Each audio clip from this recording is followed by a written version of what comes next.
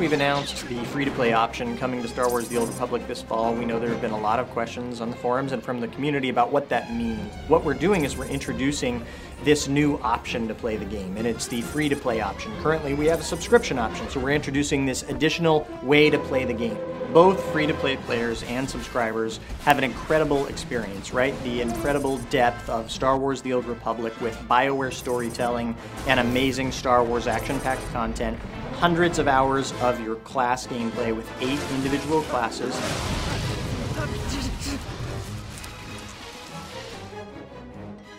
Congratulations, Sith. You've broken into my home, butchered my assassins, and forced your way into my personal chambers. Subscribers and free-to-play players will notice some differences in character creation. Of course, as a subscriber, you're unrestricted with your ability to create characters. As a free-to-play player, you'll have 3 species to choose from: human, Zabrak, and cyborg.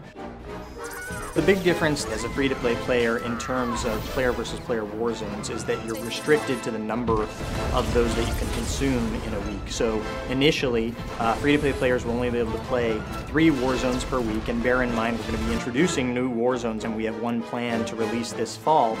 So that's an exciting part of our game.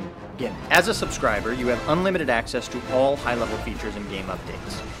And if you are an active subscriber with us, when we launch free-to-play this fall, then you will get your very own party Jawa to party with all the time. As a former subscriber, if you come back and play the Old Republic at the launch of free-to-play, we're happy to announce that you will also be automatically granted preferred status, which means that you have feature unlocks granted to you from day one. And you're going to get a bunch of cartel coins that you'll be able to spend at the cartel market on cool things, which we'll be revealing in weeks to come.